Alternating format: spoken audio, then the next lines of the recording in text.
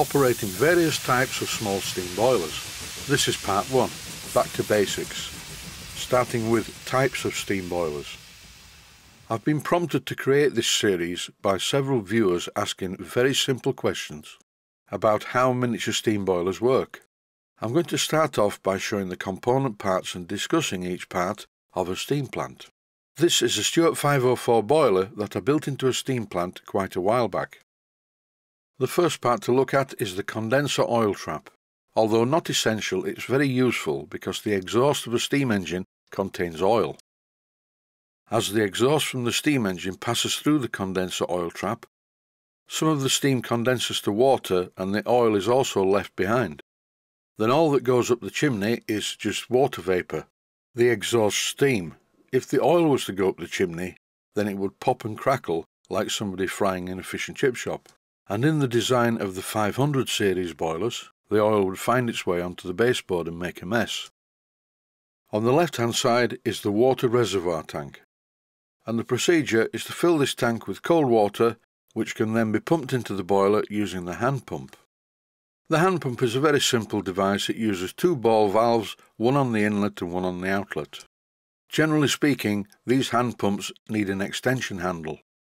They're okay at atmospheric pressure, but if you're pumping against 60 pounds per square inch in the boiler, it can become difficult. That's why you need the leverage of a hand pump handle.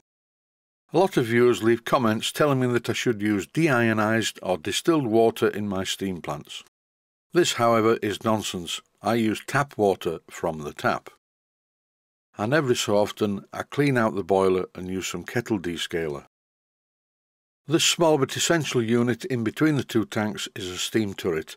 All it is just 2 valves on a mounting, often fitted with whistles and sometimes displacement lubricators.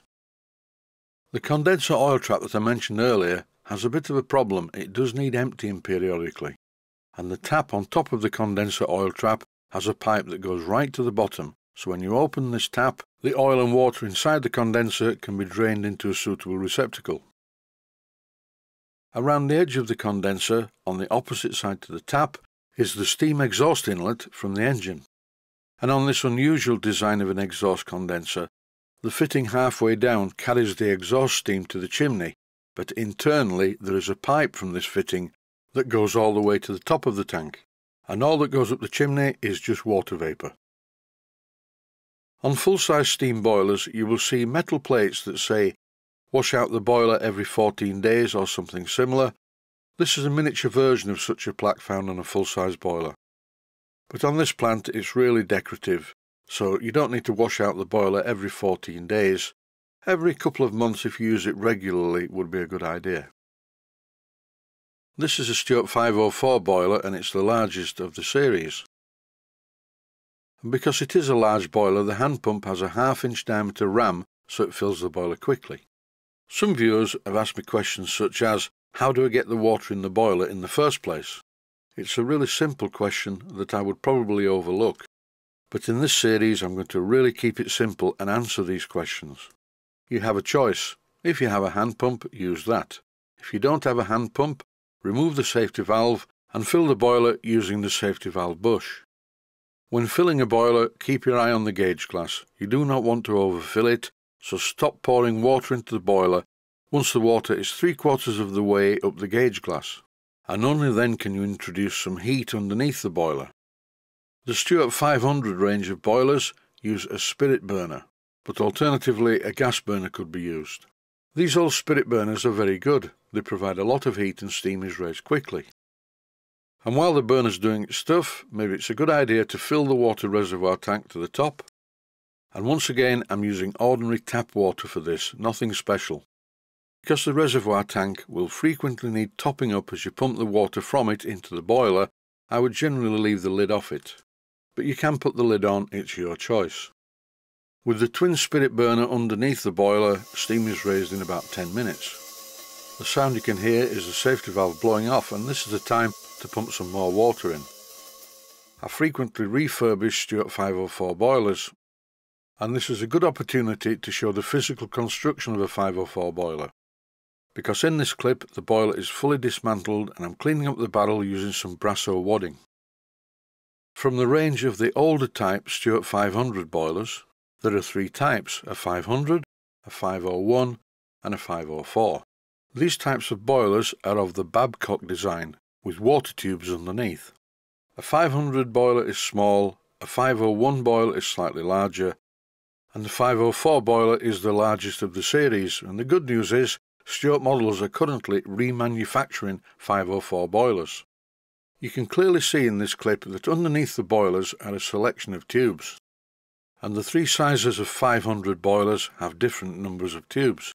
Also, in a 504 boiler, the centre tube is a superheater, known as a steam dryer. When steam leaves the boiler, it's called wet steam. If you reheat it, the whole thing becomes much more efficient. The higher the temperature, the higher the pressure of the steam. And on the 504 boiler, the superheater is a simple tube that goes from the top of the boiler internally, out through the fire, back into the boiler, up to the bush, where the main steam outlet tap is fitted. Finally, to finish off part 1, I'm going to repeat a rule that I will be repeating quite a lot in this series. Always keep your eye on the water level. Whether you're using a simple pot boiler, or boilers from the Stuart 500 series, with the water tubes underneath, and especially when you're using coal-fired boilers, because you can't just turn the coal off if something goes wrong. You can have an inferno under the boiler and everything will be fine, provided at the other side of the copper, or steel, or whatever the boiler is made from, there is a good quantity of water. When you connect the steam boiler to a steam engine, and the steam engine is running, you will see the level of the water in the water gauge drop. Don't forget, when the safety valve blows off, that is using the water and the level drops. And if the water level in the water gauge drops below the bottom nut, then you do have a bit of a problem. You need to get some water into the boiler immediately. It's a good idea to remove the spirit burner, or if you're using gas, just turn it off and refill the boiler. This is not good boiler management though, and it's not good for the boiler. Never let the water level drop below 1/4 of an inch above the bottom nut on the water gauge. This concludes part 1 of operating various types of small steam boilers, of which the Babcock type is the first one I've featured. There are many other types and I'll go through them one at a time, in very simple, high detail. But that's it for now. Stay safe, stay well, thanks for watching, and I hope you found it useful. Please take the time to visit my Mainsteam Models website and click on the section of the website that says Video Playlists. And by doing that, you can find other videos that you may like to watch. And by using the playlists, you can actually watch the videos back to back, making it unnecessary to comment that the videos are too short.